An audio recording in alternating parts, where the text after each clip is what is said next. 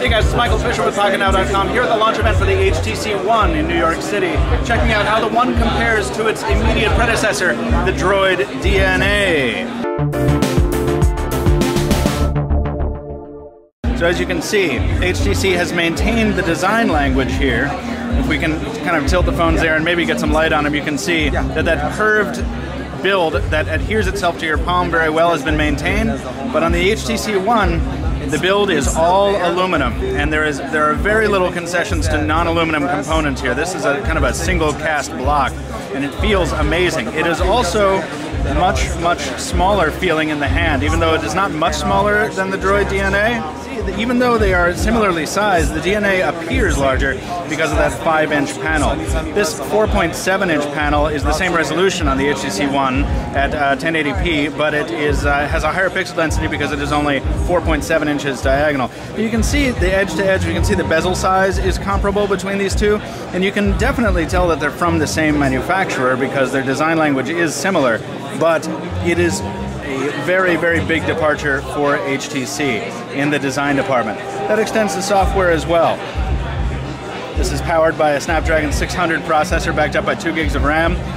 Not micro SD expandable as we were thinking initially, but you can get this device in 32 or 64 gig configurations. And this is the new Blink feed, which Brandon showed you in his hands-on. We won't go too far in depth here, but obviously the biggest revision to HTC Sense in a very long time. And you have your traditional app drawer there. On the DNA, we see just much more traditional HTC Sense arrangement. Here's your app drawer on the DNA. Compared to the app drawer here, we have more, not white space, it's black space here, but just more space. Things have been thought about differently. That clock is now omnipresent with the weather. The buttons have been rearranged down below. A double tap on the home button gets you to multitasking, whereas there's a dedicated button for that on the DNA. Which, depending on what, yeah, exactly. There's a lot of chrome left in the Sense 4, whereas in Sense 5, they've really done a good job of cleaning things up. Look at that. The calculator is a great example of how things have just been flattened out. And you can even see the difference in the keyboard here. It's definitely been flattened on the new device. The space between the keys has been taken out, and it is a little better. This device, the HTC One, is going to ship with both Chrome and the stock Android browser out of the box. Let's do a comparison speed test. 1, 2, 3.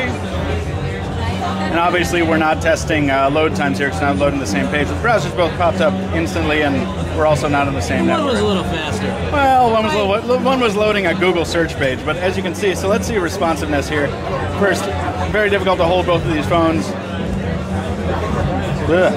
Just check responsiveness a little bit. We have pinch to zoom on the DNA. Very responsive. We came to love the DNA's responsiveness despite its heavy Sense skin. But the One kind of takes it to another level here. I mean, the scrolling speed has been slower, so it's a little easier on your eyes, but its responsiveness is right on par. We can bring back the notification shade there. Just a ton of new features in the new version of Sense that we really have to explore here, but obviously the biggest change in Sense in a very long time, and a very significant shift, not only for HTC, but for possibly for smartphones in general. We'll have to see going forward. Wrap it up on the camera real quick.